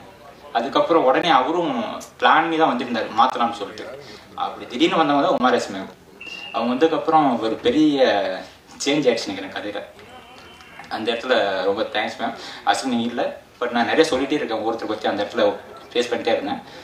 அதுக்கப்புறம் பர்டிகுலராக திலீபன் சார், அவருக்கும் ஒரு சேஞ்ச் எனக்கு தெரிஞ்சு இந்த இடத்து கேரக்டர் எனக்கு தெரிஞ்சு. ரொம்ப ஓடி நீங்கள் பிரதர் பேசிடுறேன் ப்ளீஸ். என்ன பிரதர் அடுத்த ஃபங்க்ஷன் இருக்குப்பா, சீக்கிரம் முடிப்பா. புரியல சார். ஓ அப்படியா sir, sorry sorry sir. Okay okay okay okay okay okay. பாருங்க உடனே ஸ்டாப் பண்ணிட்டாரு பாருங்க, பேச முடியல பாருங்க. ஓகே ஓகே சரி ஓகே. எனக்கு எடிட்டருங்கும் போது ஷார்ப்பாக தான் பேசணும். நம்ம கொஞ்சம் வளவலன்னு பேசிட்டோம், ஃபீல் பண்ணாதீங்க. ஏன்னா எங்களுக்கு கிடைக்கிற ஸ்டேஜை நாங்கள் ஃபில்லப் பண்ணோம்ல, அடுத்த லெவலுக்கு போகணும் இல்லையா. ஏன்னா வெற்றி சாருக்கு அப்புறம் நான் வெளியே வந்து பண்ணுற படம் எனக்கு ஆதார்ன்ற படம். இன்னைக்கு ஒரு பெரிய அங்கீகாரம் கிடைச்சிருக்கும்போது எனக்கு மிகப்பெரிய சந்தோஷமா இருக்கு. ஏன்னா அவருக்கு நல்ல ட்ரெயின் ஆகி தான் வந்திருக்குன்னு நினைக்கிறேன். அந்த ஒரு இதுதான் எனக்கு தெரிஞ்சு. அதே மாதிரி அந்த அவார்டும் அவருக்கு எனக்கு ஒத்திருக்குன்னு நினைக்கிறேன் தெரிஞ்சு. அதுவும் எனக்கு மிகப்பெரிய சந்தோஷம். எவ்வளோ சொன்னாலும் வெற்றி சாரை பற்றி தான் சொல்ற மாதிரி இருக்கும். அதுக்கு எல்லாமே காரணம் வந்து வெற்றி விஜயன் சார். ஏன்னா கரெக்டான இடத்துல என்னை கொண்டு போய் ஒரு இடத்துல சேர்த்துட்டார். நீ இங்கே தான் போகணும் அப்படி சொல்லிட்டு ஒரு ட்ராக் மார்க் போட்டு கொடுத்துட்டாரு. அந்த நம்பிக்கையை நான் வந்து எப்போவுமே எடுத்துகிட்டு போகணும், எனக்கு மிகப்பெரிய நம்பிக்கை. அது இது ஸ்டார்ட் ஆயிருக்குன்னு நினைக்கிறேன் தெரிஞ்சு. I think Raman sir thank you so much sir. இந்த மாதிரி ஸ்கிரிப்ட் எனக்கு எடுத்து கொடுத்தது அன்எக்ஸ்பெக்டட். பட் அந்த நேரம் எனக்கு தெரியும், எனக்கு ஒரு ஆக்ஷன் மட்டும் தான் நடந்துச்சு. அது சரியாக பண்ணிருக்கேன்னு தெரியல. ஐ திங்க் நிறைய பிள்ளைகள் இருக்குது சொல்லியிருந்தாங்க, நிறைய எனக்கு கமெண்ட்ஸ்லாம் சொல்லியிருந்தாங்க. என்னைக்காவது நான் திருத்திக்கிறேன், நிறைய நான் ஃபாலோ பண்ணுறேன். கொஞ்சம் பயமாக இருக்குது, இதுக்கப்புறம் எப்படி பண்ணுறதுன்னு தெரியல எனக்கு தெரிஞ்சு. ட்ரை பண்ணுறேன், இதோட பெஸ்ட்டாக கொடுக்க ட்ரை பண்ணுறேன். Thank you so much. தேங்க்யூ. எல்லாருக்கும் வணக்கம். என்னோட ப்ரொடியூசர் சசிகுமார் என்னோட க்ளோஸ் ஃப்ரெண்டு. ஸோ அவருக்கு ஃபஸ்ட்டு நான் தேங்க்ஸ் பண்ணிக்கிறேன். அப்புறம் ரிவ்யூஸ்லாம் நான் படித்தேன், எல்லா ரிவ்யூஸுமே நான் படித்தேன். ஸோ இந்த தேங்க்ஸ் மீட் வைக்கிறதுக்கு என்னை உள்ளன்புலேருந்து ஒரு தூண்டி ஒரு விஷயம் வந்து உந்தி தள்ளுனுச்சு. அதுதான் இந்த தேங்க்ஸ் மீட். ஸோ இதுக்கு வந்து ஒரு பெரிய ரீசன் என்ன அப்படி சொல்லலாம் அப்படின்னா, ஆக்சுவலாக ஸ்கிரிப்ட் வந்து எழுதும்போது உட்காந்து நம்ம ஃபீல் பண்ணி எழுதும்போது அதில் சில விஷயம் நான் ஃபீல் பண்ணுவோம். அது வந்து ரிவ்யூவில் வந்திருக்கு. பயங்கர ஷாக்கிங்காக இருந்துச்சு எனக்கு. அப்புறம் எப்படி ஒரு ரிவ்யூஸ் வந்து எழுத முடியும் அப்படின்னு. ஒரு சினிமா பார்த்துட்டு ஒரு 2 மணி நேரத்துக்குள்ளே நீங்கள் எவ்வளோ பெரிய ஒரு ரைட்டிங் கொடுக்குறது அப்படிங்கிறதுலாம் உண்மையிலேயே ரொம்ப பெரிய விஷயம் அது. ஏன்னா நான் 5 வருஷம் இருந்திருக்கேன், நீங்கள் 2 hours மட்டும்தான் பார்க்குறீங்க. ஸோ அதை பார்த்துட்டு எத்தனையோ படங்கள் பார்க்குறீங்க. ஒரு நாளைக்கு 2 படம் 3 படம் 4 படம் ஸோ பார்க்குறீங்க. அந்த கேப்பில் ஒரு ஃபிலிமை இவ்வளோ அப்சர்வ் பண்ணி அந்த டீட்டெயிலிங் பார்த்துட்டு நான் மிரண்டு போயிட்டேன். என்னென்னா இந்த ஸ்கிரிப்டில் வந்து நான் ஹைடிங்காக ஒரு கேரக்டர் வச்சுருக்கேன் ஸ்க்ரீன் பிளேயில் மெயினாக. ஸோ அந்த ஹைடிங் கேரக்டர் வந்து இந்த ரவின்னு சொல்லிட்டு ஒரு மேனேஜர் தான் எனக்கு பண்ணியிருப்பார். யூசுப் பாய் அருண் பாண்டியன் சார்கிட்ட வந்து அப்பப்போ வந்து ஒரு காசு வாங்கிட்டு போயிடுவார். ஸோ ஒரு ஃபஸ்ட் ஹாஃபில் ஒரு சீன் வச்சுருப்பேன், செகண்ட் ஹாஃபில் ஒரு சீன் வச்சுருப்பேன். ஸோ அதுக்கப்புறம் கிளைமேக்ஸில் ஒரே ஒரு இடத்துல அந்த கேரக்டர் ரிவீல் ஆகும், போலீஸாக ஜாயின் பண்ணியிருப்பார். ஸோ இந்த மூணு சீன் தான் இந்த மொத்த படத்தையுமே ஒரு கான்ஃப்ளிக்டாக தாங்கக்கூடிய ஒரு ஸ்க்ரீன் பிளே. ஸோ அந்த கேரக்டரை எடுத்து ரிவ்யூவில் வந்து எழுதியிருந்தப்போ எனக்கு ரொம்ப ஷாக்கிங்காக இருந்தது, பெருமையாகவும் இருந்தது. பரவாயில்லையே, இவ்வளோ தூரம் வந்து அது டீட்டெயிலிங்காக வந்து ரிஜிஸ்டர் ஆகிருக்கு அப்படின்றது ரொம்ப சந்தோஷமாக இருந்தது. எல்லா ரிவ்யூஸுமே வந்து ரொம்ப டீட்டெயிலிங்காக இருந்தது. நிறைய சினிமா ரிவ்யூஸ் நான் படிக்கிறது தானே, ஸோ அப்படி இல்லை. இந்த படத்துடைய ரிவ்யூஸ் வந்து தனியாக நான் ஒரு ஆல்பமே வந்து பண்ணலான்னு சொல்லிட்டு ஒரு கலெக்ஷன் எடுத்துகிட்டு இருக்கேன் என் ப்ரொடியூசர்கிட்ட சொல்லிவிட்டு. ஏன்னா அந்தளவுக்கு இவ்வளோ டீட்டெயிலிங் ரிவ்யூஸ் வந்து நான் இதுக்கு முன்னாடி நான் படிக்கலை. என்னுடைய படங்களுக்கு அம்பாசமுத்திரம்பாணி பண்ணியிருக்கேன், திண்டுக்கல் சாரதி ஸ்க்ரீன் பிளே டைலாக், அதுக்கப்புறம் திருநாள் பண்ணியிருக்கேன். ஸோ அதுக்கெல்லாம் வந்து நீங்கள் ஆரம்பத்தில் இருந்தே வந்து நிறைய விஷயங்களை தட்டி கொடுத்து இன்றைக்கி வரைக்கும் ஒரு 20-22 வருஷமாக நீங்கள் எடுத்துகிட்டு வந்துட்டுருக்கீங்க. உங்களுடைய முக்கியமான ஒரு ரோல் வந்து என்னுடைய வளர்ச்சியில் வந்து முதுகெலும்பாக இருக்குன்றதை நான் ரொம்ப ஃபீல் பண்ணியிருக்கேன் பல டைம். ஏன்னா திண்டுக்கல் சாரதி டைலாக் எழுதினப்பே வந்து அந்த ரெஸ்பான்சிபிலிட்டி, அதுக்கப்புறம் அம்பாசமுத்திரம்பாணி வந்து கொண்டாடி தீர்த்த அந்த விஷயம், இந்த டைரக்டரை வந்து கோடம்பாக்கத்துக்கு நாங்கள் வரவேற்கிறோம்னு சொல்லிட்டு ஒரு முக்கியமான பத்திரிகையில், ஒரு ஆங்கில பத்திரிகையில் பார்த்துட்டு ரொம்ப நெகிழ்வாக இருந்தது. ஃபஸ்ட் படம் பண்ணியிருக்கேன் நான் அப்போது. ஸோ அந்த மாதிரி அந்த ரிவ்யூஸும் பத்திரிகை ஊடகம் நண்பர்கள் இவங்க எல்லாருமே வந்து என் கூட ஒரு பார்ட்டில் வந்து சேர்ந்து வந்துக்கிட்டே தான் இருக்கீங்க. ஸோ அதில் இந்த படத்துக்கு வந்து பர்டிகுலராக இவ்வளோ பெரிய ஹார்ட் ஒர்க் எஃபர்ட் போட்டிருக்கமே அப்படின்னு சொல்லிட்டு எனக்கு ஒரு பயம் இருந்துகிட்டே இருந்தது. ஸோ அதை கம்ப்ளீட்டாக பிரேக் பண்ணி வேறு ஒரு ஃபிலிம் இது அப்படின்னு சொல்லி தட்டி கொடுத்து இன்னொரு இடத்துக்கு, ஒரு அங்கீகாரமான ஒரு இடத்துக்கு, நிறைய விருதுகள் சொன்ன மாதிரி, திவ்யா சொன்ன மாதிரி அவங்களாம் அவங்க வந்து ஒரு நைட்டு வந்து நமக்கு நைட்டு அங்கே வந்து பகலாக இருக்கும் சில கண்ட்ரியில். ஸோ அந்த மாதிரி கிளைமேட்டில் மாறி அவங்க வந்து உட்காந்து நைட்டில் மெயில் பண்ணிகிட்டே இருப்பாங்க, என்னை கூப்பிட்டு எதாவது டவுட் கேட்டுட்டு இருப்பாங்க. ஸோ இப்படி தான் எல்லாரோட உழைப்பும் இந்த படத்தில் பொறுத்த வரைக்கும் எல்லாருமே ஒரே நேர்கோட்டில் அவ்வளோ எஃபர்ட்ஸ் எடுத்திருக்கோம். என்னோடய டீமு, ஸோ என்னோடய டைரக்ஷன் டீம், என்னோடய கோ டைரக்டர் பாரதி சார் இருக்கட்டும், என்னோடய அலெக்ஸ் அசிஸ்டண்ட்டு, ஸோ வந்தன்னையிலேருந்து இன்னைக்கு வரைக்கும், ஸோ இந்த மாதிரி டைரக்ஷன் டீமு, அதுக்கப்புறம் எனக்கு அமைஞ்ச ஆர்டிஸ்ட்டு பர்ஃபார்மன்ஸு, ஒரு பெஸ்ட்டு பர்ஃபார்மன்ஸ் பண்ணக்கூடிய ஷார்ட் டைமில் என்னை புரிஞ்சுக்கிட்டு நடிக்கக்கூடிய ஆர்டிஸ்ட், அந்த மாதிரி அமைஞ்சதும் இந்த படத்துக்கு மிகப்பெரிய பலம். ஸோ எல்லாருமே கருணாஸ் சார் வந்து ரொம்ப வருஷமாக அந்த ஸ்கிரிப்ட்குள்ளே ட்ராவல் ஆகி இருந்தார். லாஸ்ட் டைமில் இனியா தான் லாஸ்ட் டைம் கமிட் ஆனாங்க. மீதி எல்லாருமே வந்து முன்கூட்டி ரித்விகா, அருண் பாண்டியன் சார், ஸோ எல்லாருமே திலீப் எல்லாம் ஸ்கிரிப்ட் பிடிச்சி முன்னாடியிலேருந்தே ட்ராவல் ஆகிட்டே இருந்தாங்க. ஸோ அதனால் எனக்கு ஒரு வார்ம் அப் இருந்துகிட்டே இருந்தது. லாஸ்ட் டைமில் வந்து அந்த பர்ஃபார்மன்ஸ்டாக பெருசாக பண்ணணும், சின்ன ஸ்க்ரீன் ஸ்பேஸ் தான் இருக்குதுன்னு சொல்லி நான் கேட்கும்போது இனியா வந்து ஸ்கிரிப்ட் கேட்ட உடனே இல்லை சார் இந்த ஸ்கிரிப்ட் சூப்பராக இருக்குது, நான் பண்ணுறேன் அப்படின்னு சொல்லிட்டு ஒரு வேறு சில விஷயங்கள் எதுவுமே திங்க் பண்ணாமல், ஸ்க்ரீன் ஸ்பேஸ் கம்மியாக இருக்கேன்னு திங்க் பண்ணாமல், ஒரு பெஸ்ட் மெட்டீரியல்குள்ளே நம்ம இருக்கணும் அப்படிங்கிற அந்த விஷயம் வந்து ரொம்ப அர்ப்பணிப்பாக நான் ஃபீல் பண்ணுறேன். அவங்களுக்கும் தேங்க்ஸ் பண்ணிக்கிறேன். ஸோ இதில் நடித்த எல்லாருக்குமே, உமாரி எஸ் மேம், அப்புறம் வந்து அருண் பாண்டியன், ஸோ அவர்லாம் வந்து நைட் ஷூட், அவர் அந்த ஏஜில் வந்து கிட்டத்தட்ட ஃபஸ்ட் நாள் காலையில் வந்தார்னா மறுநாள் காலையில் தான் நான் அனுப்புவேன். ஒரு நாள் கூட முகம் சுழிச்சது கிடையாது. ஸோ அவருக்கு தேங்க்ஸ் பண்ணிக்கிறேன். அதுக்கப்புறம் திலீப், இந்த கதை கேட்டதுலேருந்து என்னை ஃபாலோ பண்ணிகிட்டே 2 வருஷம் ஃபாலோ பண்ணியிருக்கேன். அவ்வளோ அந்த ஸ்கிரிப்ட்குள்ளே ஏதாவது ஒன்றா நான் இருக்கணும் அப்படின்ட்டு. ஸோ அதெல்லாம் ரொம்ப ஷாக்கிங்காக இருந்துச்சு எனக்கு. என்னடா அது ஒரு சின்ன கேரக்டர் தான் இருக்குது, இதை எப்படி நம்ம கூப்பிட்டு சொல்கிறதுன்னு எனக்கு தயங்கும் போது, இல்லை சார் நான் பண்ணுறேன், இந்த படத்தில் இருந்தால் போதும் அப்படின்னு சொல்லிட்டு பண்ணாங்க. அதே மாதிரி ரித்விகா, ஸோ எல்லாருமே. அதுக்கப்புறம் என்னுடைய டெக்னீஷியன்ஸ் பார்த்தா மகேஷ் முத்துசாமி சார், ஸோ வர முடியல இன்னைக்கு, என்னுடைய பெஸ்ட்டு சினிமாட்டோகிராஃபர். ஸோ திருநாளில் என் கூட பண்ணியிருக்காரு. 2வது படம், அந்த படம் கனெக்ட் ஆகிருக்கும். நான் கொடுத்த டைமிங்குள்ளெல்லாம் இந்த குவாலிட்டி கொடுக்குறதுங்கிறதுலாம் ரொம்ப ரொம்ப பெரிய விஷயம். ரொம்ப அக்ரெசிவாக இருப்பேன். ரொம்ப ஷூட்டிங் ஸ்பாட்டில் வந்து ரொம்ப ஷார்ட் டைம் தான் நான் கொடுப்பேன் எல்லாருக்குமே. அதுக்குள்ளே அவங்க வந்து அவங்கள ப்ரூவ் பண்ணிக்கணுங்கிற மாதிரியான ஆட்களை மட்டும்தான் நான் பக்கத்தில் வச்சுப்பேன். ஏன்னா என்னோடய பட்ஜெட், என்னோடய ஸ்ட்ரென்த் அப்படி. ஸோ அப்படி இருக்கிறதுனால அதில் வந்து இந்த அளவுக்கு ஒரு பெஸ்ட் குவாலிட்டியை கொடுத்துருக்காரு மகேஷ் சார். ஸோ அவருக்கும் நான் ரொம்ப இந்த டைமில் தேங்க்ஸ் பண்ணிக்கிறேன். அதுக்கப்புறம் வந்து ஸ்ரீகாந்த் வந்து எல்லாரோடையும் ஒர்க் பண்ணும்போது எப்படின்னு தெரில, அவங்க ஒய்ஃப் சொல்லுவாங்க, நீங்கள் ராம்நாத் சார் கூட மட்டும் வருஷத்துக்கு ஒரு படம் எப்படியா பண்ணியிருப்பா அப்படின்னு. ஸோ அந்த மாதிரி ஸ்ரீகாந்த்கிட்ட இருந்து தான் நான் பழைய ஒரு சாங் வாங்கியிருக்கேன். கருணாஸ் சார் தான் ஒரு தடவை அறிமுகப்படுத்தி வச்சார் ஒரு நிறைய வருடங்களுக்கு முன்னாடி. அது வந்து ஒரு சரியான சந்திப்பாக இருக்குமான்னு தெரியல, ஒரு கான்ஃபிடென்ட் இல்லாமல் தான் நான் போனேன். அதுக்கப்புறம் பழகி கொஞ்சம் கொஞ்சமாக அந்த பாண்டிங் வந்த பிறகு அவர்கிட்டேருந்து அதே மெலடி வந்து நான் வாங்கின மெலடி எந்த டைரக்டர்ஸுமே இன்னும் வாங்கலை, பழைய சோறு பச்சை மிளகான்ற ஒரு மெலடி. அதுக்கப்புறம் வந்து இன்னைக்கு வரைக்கும் அது பேசப்பட்டு இருக்கிற ஒரு சாங். அதுக்கப்புறம் இந்த படத்தில் வந்து சாங் கிடையாது அப்படின்னு சொல்லி தான் நான் கமிட் பண்ணேன் ஸ்ரீகாந்தை. ஸோ அவரு ஷாக்கு தான், என்னடா அது ரீரேக்கார்டிங் மட்டும் இருக்குதே அப்படின்ட்டு. சரி பரவாயில்ல, என் கூட ட்ராவல் ஆகணுன்ற ஒரு ஆசையில் ஒத்துக்கிட்டாரு. அதுக்கப்புறம் போகும்போது தான் நான் ஒரு இடத்துல வந்து ஒரு ஷூட்டிங் போகிற டைமில் தேன்மிட்டாய் மாங்காய் துண்டுங்கிற ஒரு பாடலுக்கான ஒரு சின்ன விதை ஒன்று விழுந்தது, ஒரு சின்ன தாலாட்டு. ஸோ அந்த பிட்டு மட்டும் இருக்கலாம் அப்படின்னு சொல்லிட்டு நாங்கள் உட்காந்து கம்போஸ் பண்ணி ட்ரை பண்ணோம். அப்படி வந்தது தான் இந்த தேன்மிட்டாய் சாங்கு. ஸோ இன்னைக்கு வரைக்கும் பெருசாக எல்லாராலையும் பாராட்டப்பட்டு பேசப்பட்டுருக்கு. ஸோ அதில் ஒரு ஜீவன் இருக்கும் அந்த பாடலில். இன்னொரு சாங் பண்ணோம், இருளச்சு இன்னொரு சாங் கம்போஸ் பண்ணோம். அது வேற ஒரு காரணத்தினாலையும் லென்த்துனாலையும் சொல்லி படத்துக்குள்ளே வைக்க முடியல. ஸோ அதுவும் ரொம்ப நல்ல கமர்ஷியல் சாங் தான் அது.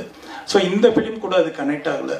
ஸோ அது ஃபைனலாக டிசைட் பண்ணிவிட்டு நாங்கள் அதை எடுத்து வைக்க வேண்டிய ஒரு சூழல் வந்துடுச்சு. ஸோ ஸ்ரீகாந்த் வந்து சொல்லணும்னா என்னோடய பெஸ்ட்டு ஒரு என்ன மாதிரிலாம் வந்து அந்த ஸ்டுடியோக்குள்ளே யாருக்கும் ஸ்பேஸ் இருக்குமான்னு தெரியல. ஸோ நான் பாட்டுக்கு போவேன், நான் பாட்டுக்கு வருவேன், டைமிங் கிடையாது. ஸோ விடிய காலையில் 6:30 மணிக்கு வாங்கன்னு சொல்லுவேன், வந்துடுவாப்புல. அது மாதிரிலாம் வந்ததே இல்லைன்னு சொல்கிறாங்க அவங்க ஸ்டுடியோவில். அவர் அப்படிலாம் வரமாட்டார் அப்படின்னு. அப்புறம் ஒரு நாள் வந்து அவர்கிட்டயே சொல்கிறேன், ஸ்ரீகாந்த்கிட்டே, இது வந்து தேவா சார் இருக்கும்போது நான் அந்த ஆடியோ ரிலீஸ் ஃபங்க்ஷனில் பதிவு பண்ணணும்னு நினச்ச ஒரு விஷயம் மிஸ் ஆயிடுச்சு. ஒரு நாள் ஏதோ எமோஷனலாக நான் வேற ஒரு மியூசிக் டைரக்டர் பேரை சொல்லிட்டு இறங்கி நான் பண்ணுறேன்னு சொல்லிட்டு வந்துட்டேன். இவர் என்ன பண்ணுறாருன்னா என் கூடவே வர்றாரு, கீழே சைலண்ட்டாக வர்றாரு. வந்துட்டு காரில் ஏறும்போது ஹக் பண்ணிவிட்டு வழக்கம் போல், சார் ஒரே ஒரு விஷயம் நான் சொல்லட்டுமா அப்படின்னு. சொல்லுங்க அப்படின்னு. இல்லை இன்னொரு மியூசிக் டைரக்டர் சொன்னீங்கல்ல, அது வந்து ஒருவேளை உங்களுக்கு சிங்க் ஆகலைன்னா ஸ்ரீகாந்த்கிட்ட எப்படி பேசிட்டோமே அப்படின்னு சொல்லிட்டு நீங்கள் ஃபீல் பண்ண வேண்டாம். 24/7 என் ஸ்டுடியோ திறந்து இருக்கும், நீங்கள் வந்து வந்துடுங்க. ஏன்னா உங்கள் கேரக்டர் எனக்கு தான் தெரியும், என்னால் மட்டும்தான் உங்களை பேலன்ஸ் பண்ண முடியும் அப்படின்னோடனே எனக்கு ஷாக் ஆகி நான் கட்டி பிடிச்சிட்டேன் ஸ்ரீகாந்த். அந்த மூடே மாறி போயிடுச்சு எனக்கு. ஸோ இதில் என்ன நான் புரிஞ்சுட்டேன்னா தேவா சாருடைய வளர்ப்பு அது வந்து எனக்கு ரொம்ப பெருமிதமாக இருந்தது. ஸோ எந்த சூழ்நிலையிலையும் அந்த நிதானம், அந்த அன்பு, ஸோ அது வந்து ஸ்ரீகாந்த் கிட்ட. ஸோ பெஸ்ட்டு சாங்ஸு கொடுத்துருக்கீங்க, ரொம்ப தேங்க்ஸ் ஸ்ரீகாந்த். நிறைய படத்தை எடுத்துருக்கிறேன், தேங்க்ஸ். அப்புறம் எடிட்டர், அவர் முக்கியமாக சொல்ல வேண்டிய ஒரு பையன் அம்பாசமுத்திராமணி வந்து அவன் அசிஸ்டண்ட். அவன் சொன்ன மாதிரி ஒரு சின்ன இன்சிடென்ட் நடக்குது. என்னென்னா நான் காலையில் எப்பொழுதும் சீக்கிரம் வந்துடுவேன். அது ஷூட்டிங் ஸ்பாட்டாக இருந்தாலும் சரி, அப்பாயின்மெண்ட்டாக இருந்தாலும் சரி, ஒரு 1/4 மணி நேரம் முன்னாடி இருக்கிறது என்னோடய ப்ராக்டிஸ். ஸோ அப்படி வந்துடுவேன். அப்படி வந்த பிறகு அவன் உள்ளே மட்டும் உள்ளே இருக்கான், தனியாக தொடச்சிட்டு இருக்கான், ஏதோ சிஸ்டம் ஏதோ தொடச்சிட்டு இருக்கான். எடிட்டர் வரல. அப்போ என்ன கேட்குறான் அவன் என்னட்டுன்னா, சார் நான் ஒரு சீன் மார்க் பண்ணட்டுமான்னு கேட்குறான் அம்பானி. நான் பண்ணுன்னு சொல்லிட்டேன்.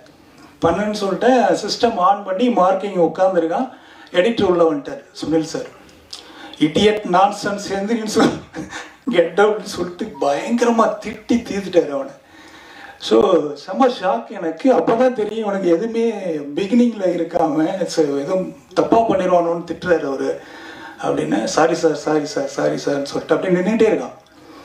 ஸோ அப்படி தான் நான் ராமர் வந்து நான் ஃபஸ்ட் டைம் பார்க்குறேன். அதுக்கு பிறகு அவன் வட சென்னை, அசுரன், ஸோ இந்த மாதிரியான வெற்றி சார் கூட ட்ராவல் ஆகி அவர் பரிமாண வளர்ச்சி. ஸோ ரொம்ப சின்சியரான பையன் அப்போவே. அதுக்கப்புறம் நான் அவனை வந்து கனெக்ட் ஆகிறேன். இந்த படம் கூப்பிட்டு கனெக்ட் ஆகும்போது எனக்கு ப்ரொடியூசர்கிட்டேருந்து ஃபோன் வந்தால் கூட நான் பயந்ததே கிடையாது இன்னைக்கு வரைக்கும். ஆனால் இவன் ஃபோன் வந்துருச்சுன்னா எனக்கு செம்ம டென்ஷன் ஆகி வேர்த்துரும். நொய்னு என்ன கேட்பான், எந்த ஆங்கிளில் கேட்பான்னு தெரியாது. காலையில் ஒரு 5 மணிக்கெல்லாம் ஃபோன் பண்ணுவான். ஃபோன் பண்ணிட்டு அருண் பாண்டியன் சார் ஏன் இப்படி ஆட்டுறாரு, இனியா மேம் ஏன் இப்படி பண்ணுறாங்க, ஒன்றுக்கும் டெஃபினேஷன், ஒன்றுக்கும் பதில். இவ்வளோ கிளாரிட்டி நான் கொடுத்தாதான். நான் கூட விளையாட்டாக சொன்னேன், இந்த படம் ஜெயிச்சிச்சுன்னா உனக்கு ஒரு மாடும் கண்ணுக்குட்டியும் வாங்கி தரேன் ராமர், ஒரு பால் கறந்து குடிச்சிட்டு தாண்டா அவன்கிட்ட எடிட் பண்ண முடியும் அப்படின்னு. ஸோ அவ்வளோ கொஸ்டின்ஸு கை வைக்கவே மாட்டான் சிஸ்டத்தில் மார்க் பண்ணுறதுக்கு முன்னாடி. இது ஏன், அது என்ன, இது என்ன, நானே நான் லீனியர் பண்ணி குழம்பு குழம்பு போய் 5 வருஷம். கதையே வந்து ஸ்க்ரீன் ஆர்டரிங் வேறு. ஸோ அப்படி ஒரு ஆர்டரிங்கில் நான் மைண்டில் வச்சுக்கிட்டு ஷூட்டிங்கில் நைட் ஷூட்டில் ஸோ எல்லாரையும் ஆர்கனைஸ் பண்ணி எடுத்துகிட்டு வந்திருக்கேன். ஃபுட்டேஜ் வர வர வர அவனுக்கு கன்ஃபியூஷன், இது ஏன் அப்படி அதுன்னு கேட்டே இருப்பான். அப்புறம் ஒரு ஸ்டேஜில் நான் சொல்லிட்டேன், மொத்தமாக வந்துட்டோம் தம்பி, அதுக்கப்புறம் நீ பேசு, நான் பதில் சொல்கிறேன். ஸோ அப்படி வந்த பிறகு ஒரு நாள் ஆர்டர் பண்ணி கம்ப்ளீட்டாக பார்த்த பிறகு உண்மையிலே அவனுக்கு வந்து இந்த ஃபிலிம் வந்து வேற ஒரு படம் சார் அப்படின்னு ஃபஸ்ட்டு வார்த்தை தான் வந்துச்சு. ஸோ அந்த என்னுடைய மைண்டில் இருக்கிற ஆர்டர் வந்து அந்த எடிட்டரோட கோஆர்டினேட் ஆகி வந்து ஸ்க்ரீனில் பார்க்கும்போது தான் அவனுக்கு ஃபுல் ஃபிலிம் வந்து கன்வே ஆகுது. ஓ இவ்வளோ தூரம் டீட்டெயிலிங் இருக்குது இதில் அப்படின்னு சொல்லி. அதே மாதிரி அவனுடைய ஃபஸ்ட் ஹாஃபில் வந்து ஒரு டப்பிங் போயிட்டு வந்த பிறகு ஒரு சின்ன ஒரு கரெக்ஷன் ஒன்று மைண்டில் இருக்குது சார் சொல்லிகிட்டே இருப்பான்ட்ட. சரி என்னடா சொல்லிட்டு சரி என்ன பண்ண பார்க்கலாம் ரமர் அப்படின்னு சொன்னேன். அப்போது ஒரு பாயிண்ட் ஆஃப் வியூ ஒன்று ஆரம்பிக்கிறேன். அது கொஞ்சம் காம்ப்ளிகேட்டடாக ஃபீல் ஆகுது எனக்கு. ஆனால் இது ஆல்ரெடி நான் ஒரு திரைக்கதை பண்ணுறதுக்காக இதில் நிறைய வருஷம் பண்ணும்போது அந்த பாயிண்ட்லேயும் ஒன்று நான் பண்ணியிருந்தேன். ஸோ அந்த பாயிண்ட்டை அவன் டச் பண்ணி பிகினிங் இப்படி போகலாம் சார் அப்படின்னு. அதனால எனக்கு ரொம்ப ஒரு கன்வின்சிங்காகவும் ஒருவேளை அது சரியான பாயிண்ட் ஆஃப் வியூ தான் சொல்லிட்டு அதை எடுத்துகிட்டு போனோம். அது இன்றைக்கி ரொம்ப கிரிப்பிங்காக செம இம்பேக்டாக ஃபீல் ஆகிருக்கு. ஸோ எல்லாருமே அதை பாராட்டி எழுதியிருந்தீங்க. ஸோ ராமர் வந்து வெரி ஃபைன் எடிட்டர். ஆக்சுவலி அவனை வந்து நான் அதை சொல்லணும், ரொம்ப ஃபைனான எடிட்டர். அப்போ அவனோட உயரம் வந்து சினிமாவில் மிகப்பெரிய உயரம் இருக்குது அப்படின்றது என்னுடைய கெஸ்ஸிங். ஏன்னா அவ்வளோ சின்சியாரிட்டியான ஒரு எடிட்டரை வந்து நம்ம பார்க்க முடியாது. ஸோ அந்தளவுக்கு ப்ரொஃபஷனலான பையன். அவனுக்கும் நான் தேங்க்ஸ் பண்ணிக்கிறேன் இந்த டைமில். அப்புறம் சீனோ என்னுடைய ஆர்ட் டைரக்டர், அதுக்கப்புறம் திலீப், ஸோ உமாரியஸ் மேம்லாம் டக்குன்னு ஒரு சின்ன வேக்சின் செகண்டில் கூப்பிட்டு கதை சொல்லி உள்ளே கூப்பிட்டு வந்தோம். ஸோ அவங்களும் வர முடியல, தேங்க்ஸ் சொல்ல சொன்னாங்க உங்களுக்கு ரிவ்யூஸ்லாம் படிச்சுட்டு. Arun Pandian sir out of session, so அவரும் வந்து உங்களுக்கு தேங்க்ஸ் சொல்ல சொன்னாங்க. ரித்விகா அவங்களும் வந்து தேங்க்ஸ் சொல்ல சொன்னாங்க, வெளியில் இருக்காங்க வர முடியல. ஸோ இப்படி எல்லாருமே இந்த படத்தில் வந்து இன்னைக்கு வரைக்கும் என் கூட ஓடி வந்ததுக்கு மிகப்பெரிய ஒரு நன்றியை சொல்லிக்கிறேன். ரிவ்யூ ரைட்டர்ஸ் எல்லாருக்குமே வந்து நான் மிகச்சிறந்த ஒரு நன்றி உணர்வோடு என்றைக்குமே இருப்பேன். ஏன்னு கேட்டால் இவ்வளோ ஹார்ட் டச்சிங்காக ஒரு ஃபீலாக ஒரு ரிவ்யூஸை வந்து கொடுக்க முடியுமோ அப்படிங்கிறத நான் இந்த படம் பண்ண பிறகு தெரிஞ்சுக்கிட்டேன். இந்த ரிவ்யூஸ் வந்து என்னை இன்னும் அடுத்த ஒரு இடத்துக்கு எடுத்துகிட்டு போகுன்றதும் எனக்கு தோணுது. ஸோ அதை அடுத்த இடத்துக்கு கடத்திட்டு போகும் அப்படின்னு. முதல் ரிவ்யூவாக வந்து ப்ளூ சட்டை மாறன் அண்ணா வந்து ஃபஸ்ட்டு பிள்ளையார் சொல்லி போட்டு ஆரம்பித்து வச்சார். ஸோ அவருக்கு வந்து ஸ்பெஷலாக ஒரு தேங்க்ஸ் பண்ணிக்கிறேன். ஏன்னா யாரும் எதுவும் செய்யாத பொழுது முதல்ல எடுத்த உடனே ஃபஸ்ட்டு பார்த்துட்டு எனக்கு பெரிய ஒரு ரிலீஃப் என்ன அப்படின்னா செகண்ட் டைம் படம் பார்க்க வந்தார் அவர். ஸோ அப்போவே வந்து எனக்கு பெரிய ஷாக்கிங், என்னடா இது பரவாயில்லையே அப்படின்னு. முதல் நாள் பார்த்துட்டு 2வது நாளும் வந்து பார்த்துட்டு அன்னைக்கு நைட்டே வந்து ஒரு ரிவ்யூ ஒன்று ஏற்றிட்டார். ஸோ அந்த மாதிரி எல்லாருமே ஒரு பாசிட்டிவ் தாட்ஸ் இந்த ஆதார் கொடுத்ததுக்கு ஆதார் டீம் சார்பாகவும் என்னுடைய ப்ரொடியூசர் சசிகுமார் சார்பாகவும் வெண்ணிலா சசிகுமார் அவங்க ஒய்ஃபு, ஸோ அவங்க சார்பாகவும் என்னுடைய அசிஸ்டன்ட் டைரக்டர்ஸ், என்னுடைய டைரக்ஷன் டீம், என்னுடைய ஆர்டிஸ்ட், ஸோ எல்லாரும் தொழில்நுட்ப கலைஞர்கள் அனைவரும் எல்லாரும். அப்புறம் என்னுடைய PRO team Yuvraj. So Yuvraj வந்து ஒரு நயன்தாரா மேமும் யுவராஜ் இமேஜும் ஒன்று அவன் பிடிக்கிறது. ஸோ அவங்க எப்படி ஃபோன் எடுக்க மாட்டாங்களோ அதே மாதிரி. அதனால் கரெக்டாக சொல்லிட்டேன் தம்பி. யுவராஜ் வந்து எந்த மூலையில் இருப்பான்னு தெரியாது. ஆனால் வந்து எனக்கான ஒர்க்கை மட்டும் அவன் கரெக்டாக எங்கேயாவது பிடிச்சி கோஆர்டினேட் பண்ணிடுவோம். ஸோ 1 நேரம் லைனில் வருவாங்க, ஆனால் அண்ணனுக்கு பேசுனீங்களா அப்படின்னு சொல்லிட்டு அந்த வேலை நடந்துடும். ஸோ அந்த மாதிரி ஒரு எந்த மூலையில் இருந்தாலும் என்னுடைய படத்தை மனசில் சுமந்து எவ்வளோ பிஸியாக இருக்கான் அன்றைக்கி. ஸோ நான் திருநாள் கமிட் ஆகும்போது அந்த பையன் வந்து ஒரு அப்கமிங் டைமு, ஸோ பிடி செல்வகுமார் சார்கிட்ட இருந்து வெளியில் வர்ற டைமு, அந்த டைமில் தான் செந்தில் சார் வந்து யுவராஜ் வந்து பற்றி பேசி எனக்கு புரிய வச்சு கமிட் பண்ணுறோம் நாங்கள். ஸோ அப்படி ஒரு சூழலில் வந்து இன்னைக்கு மிகப்பெரிய ஒரு நம்பர் 1 பிஆர்ஓ இடத்துல யுவராஜ் இருக்கிறது ரொம்ப ஹாப்பி எனக்கு. என் தம்பியா அவனோட வளர்ச்சி, அவனோட உழைப்பு, அவன் ஹெல்த்தை பார்த்துக்கணும் அப்படின்றத நான் அடிக்கடி சொல்லிட்டே இருப்பேன். ஸோ அவனுக்கும் அவனுடைய டீம் பிரகாஷ் எல்லாருமே விவி அந்த டீம் எல்லாருக்குமே தேங்க்ஸ் பண்ணிக்கிறேன். கம்பேர் பண்ணுற எங்கள் அக்கா கவிதா அக்கா எல்லாருக்குமே thank you very much. Thank you sir. சக்தி சார், சாரி சக்தி சார் ஃபிலிம் ஃபேக்ட்ரி ஒரே ஒரு செகண்ட் மிஸ் பண்ணிட்டேன். ஸோ அண்ணன் வந்து இந்த படத்தை ரிலீஸ் பண்ணி கொடுங்கன்னு சொல்லி போய் கேட்கும்போது அவர் வந்து இந்த ஃபிலிம் பார்த்துட்டாரு முன்னாடியே. பார்த்துட்டதுனால அது ரொம்ப நல்ல படம், சிறந்த படம், நம்ம கண்டிப்பாக பண்ணுவோம்னு சொல்லி இன்னைக்கு வரைக்கும் வந்து சப்போர்ட் பண்ணி என் கூட நின்றுட்டுருக்காரு. நான் எதுவாக இருந்தாலும் எந்த டவுட்டாக இருந்தாலும் இவ்வளோ டவுட்லாம் வேறு யாரும் கேட்டிருப்பாங்களான்னு தெரில. எப்போ வேணாலும் ஃபோன் பண்ணி ஏதாவது நான் கேட்டுகிட்டே இருப்பேன் நீனு. ஸோ எல்லாத்துக்கும் பொறுமையாக ஆன்சர் பண்ணி இன்னைக்கு வரைக்கும் தட்டி கொடுத்து இந்த படத்தை ஸ்க்ரீனுக்கு கொண்டு போய் சேர்த்த சக்தி சார், சக்தி ஃபிலிம் ஃபேக்ட்ரிக்கும் தேங்க்ஸ் பண்ணிக்கிறேன். So everything thanks. Thank you very much.